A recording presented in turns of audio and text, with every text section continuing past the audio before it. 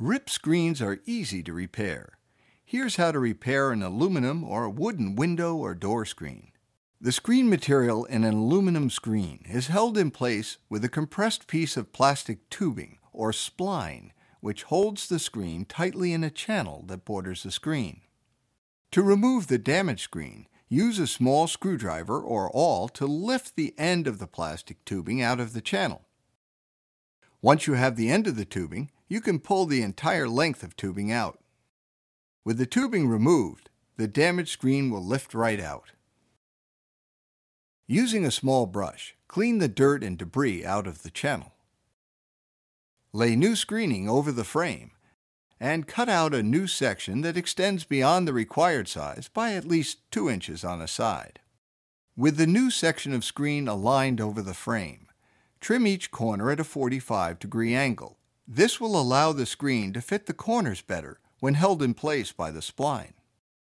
It's best to replace the old tubing or spline with new tubing when you install the new screen. It will be more flexible and hold the screen firmly in place. The tubing or spline comes in more than one size. Use the size that fits your window.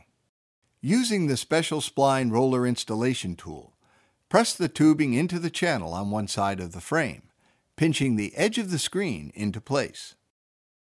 Follow the channel around the second side of the frame, pressing the tubing into the channel while holding the screen tight. Again, pull the screen tight across the frame and roll the tubing into the channel.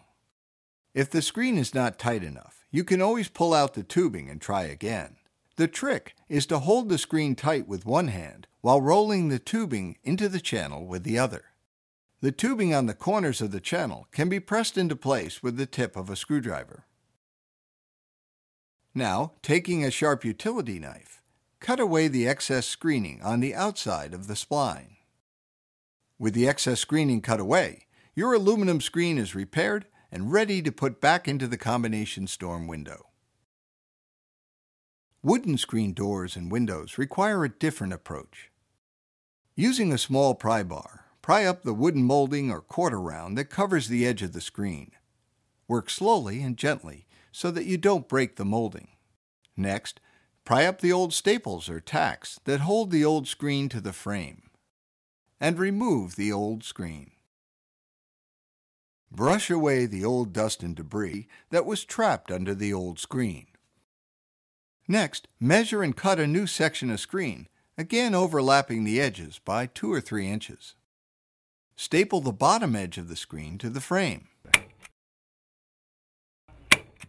Now, here's the trick to getting the screen tight.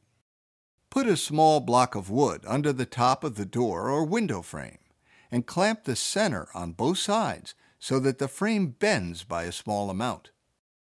Stretch the screen to the top of the frame, and with the clamps bending the frame, staple the screen to the top. Only a small amount of pressure is needed.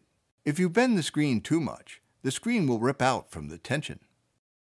Now pull each side tight as you staple the rest of the screen in place.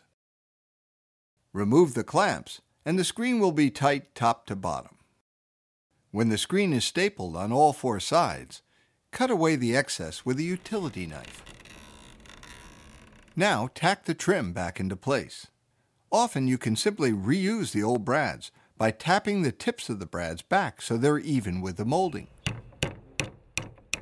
And then nailing the molding back into place by re-nailing the old brads. If you prefer, you can replace these brads with new ones of the same length. When you've finished reattaching all the trim, your wooden screen is repaired and ready for service.